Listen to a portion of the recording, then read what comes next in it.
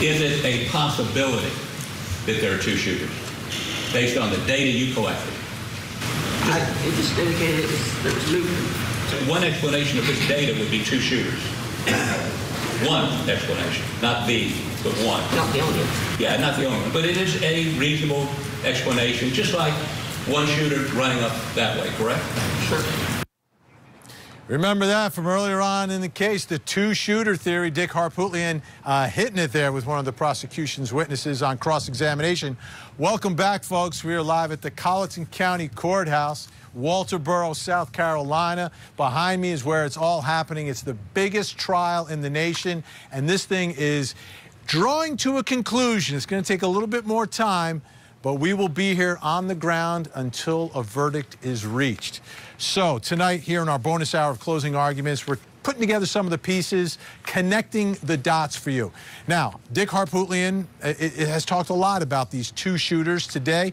They bring in an expert to talk about that as well. It's important because if there's two people there, then it's not Alec Murdaugh. It's someone else for some other reason. And if it's a reasonable explanation for what happened to Paul and Maggie, if it's reasonable for this jury to believe that, hey, it could have been two, not one, he walks.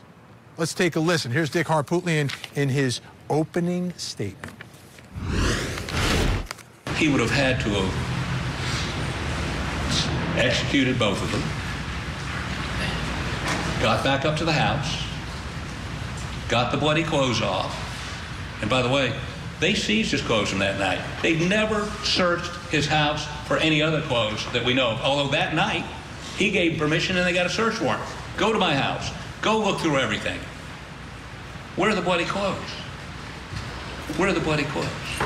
And of course, I would tell you that they've woven this story together because they want everything to be consistent. What's important about that is the judge, and by the way, there's no eyewitness. There's no forensics tying him to the murder. When I say forensics, fingerprints, blood, whatever, tying him to shooting anybody that night. The cell phone records would indicate he would have had less than 10 minutes to kill him,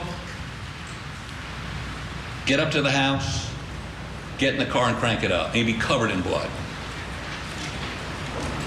Now, if they think he was beginning to establish an alibi, there's no evidence of that. The evidence is consistent with him seeing them earlier at the dog pen. And by the way, that audio they have of him and Maggie, they're talking about one of the dogs killing a chicken. And they were debating whether it was a guinea hen or a chicken. No animosity. Very normal discussion. Paul's very happy. And we know that Paul, after that, is texting back and forth with a girl about going to the movies. Nobody's down there threatening him. Daddy's not pulling out a shotgun and killing him. For, 10 minutes after that, he's texting this girl. So, big question. One shooter or two? Two guns, shotgun and an AR. And by the way, Maggie has no defensive wounds because she's running. What's she running from? And could you shoot? Typically she had a little shed right, probably 150 feet from the feed room on the other side of a wall. Perhaps she heard the shotgun blast and came around and saw somebody or two people, and whoever it was opened up. Was there enough time to kill Paul and then find the AR and then ambush Maggie? Much more likely there were two people, but again, we don't have to prove anything. Let me sort of share the framework in which you should examine this. You have agreed to follow the law, and here's the law. Here is the law. He didn't do it.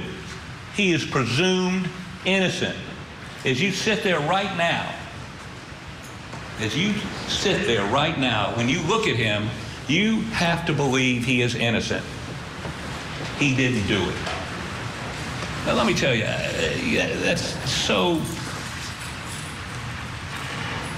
difficult to do. I get it. And the way maybe the best way to explain it is this. This morning or yesterday, nobody really reads newspapers anymore, but if you're reading the newspaper, looking at the internet, and you read the police had arrested somebody for some heinous crime, the natural inclination of everybody, all of y'all, is to say, thank God they caught him or her. Thank God that person is in custody. And you did something that's so natural. We all do it. You presumed the police had arrested the person that committed the crime. You presumed him or her guilty. That is the natural thing to do. And you know what? That's fine for you to do. Any other day except today. Because you took an oath to follow the law. And the law is, he is innocent. He's presumed innocent. That is your presumption. Your mental framework is, he didn't do it. They've got to prove it to me beyond a reasonable doubt. And the judge also instructed the jury that anything the lawyers say is not evidence in the case. It just isn't. But you still listen to it to help guide through some of the evidence. So Dick Harpootlian there, again, talking about the two-shooter theory. So you've got to provide evidence of that if you want to argue it at the end of the case. That's why they brought in one of their experts today. Let's take a listen. Mr. Palmbach, do you have an opinion based upon more probably than not whether there was one or two shooters who murdered Maggie and Paul on the night of June 7th? I do have an opinion on that. And what's your opinion? My opinion is the totality of the evidence is more suggestive of a two-shooter scenario. And what, please explain the basis of your opinion. Okay, so we'll go back to Paul. In Paul's scenario, we know where the shooter of the shotgun had to be, and that would have been orientated really directly over Paul's head. And we also got a chance to see what was the effect of this dynamic explosion in the contact. And you can see outside and even in throughout the feet area in multiple and many large pieces of skull. We also saw large amounts of tissue that were projected all the way up onto the ceiling and the door. You see hair all the way up into the door, and of course you see blood literally everywhere within there. And finally, you see the pellets. Some of the pellets are on that same pathway, and they had enough inertia to either or dent the door and put themselves up and stick into the casing. All of that activity was in direct alignment with the shooter. And so I think minimally, that shooter is getting covered with this material, getting more or less the shock wave of that effect, and more than likely getting hit with at least something that could have done injury, a bone fragment and or a pellet fragment. Therefore, I think that particular shooter, for a brief period of time, is kind of out of this. It's not as if they could instantaneously suffer that, drop the shotgun, run to wherever the blackout rifle is, pick that up, and then in any kind of a reasonable time period engage in a meaningful assault, an effective assault, able to shoot straight and make hits. So that, I think, is one of the major indicators of concern.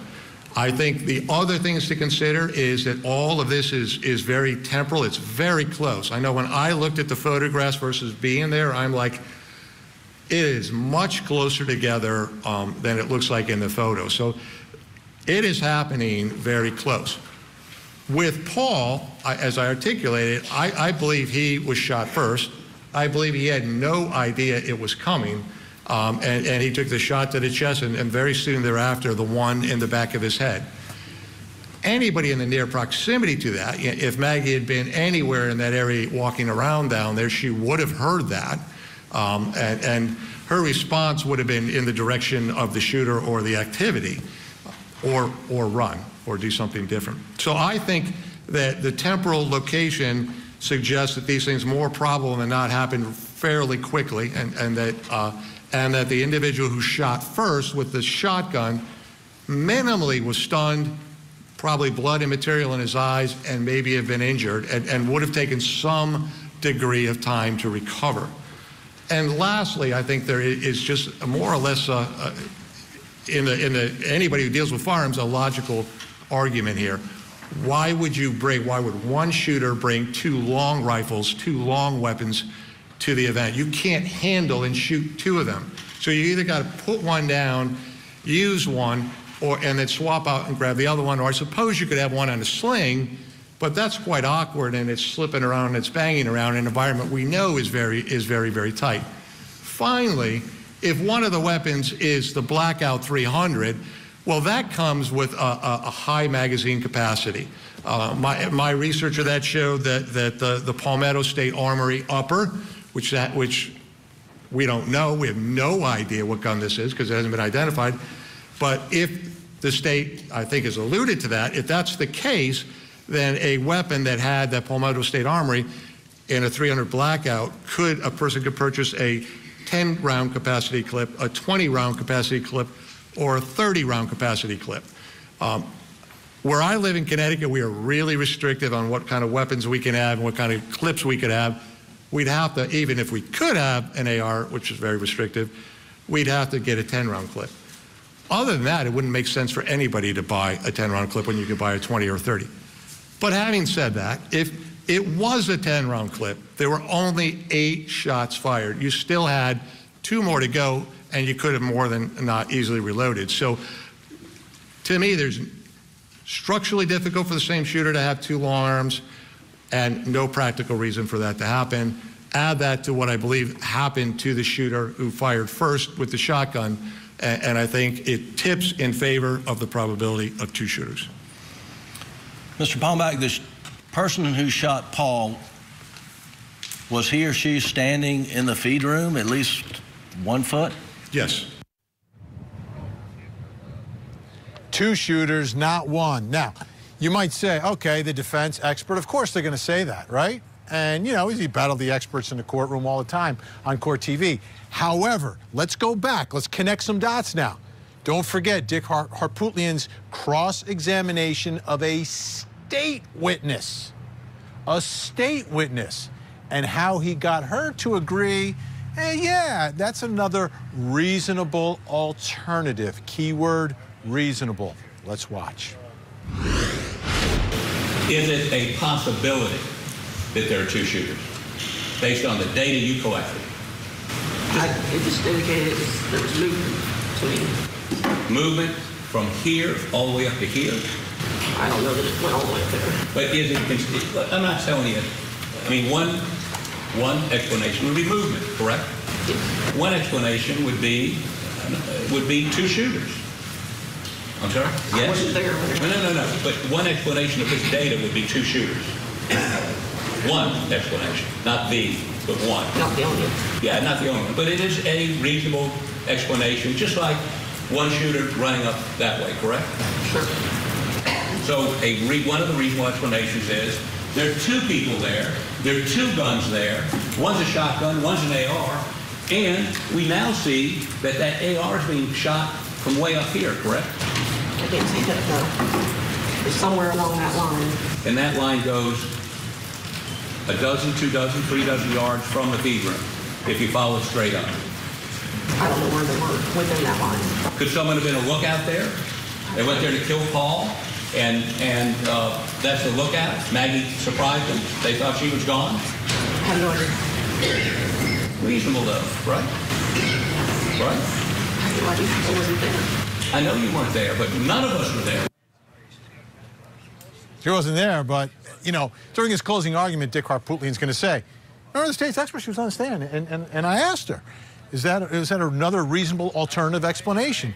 Magical words. Reasonable explanation. Reasonable doubt. That's what he's going for. Those are the dots he's going to try to connect at the end of the case.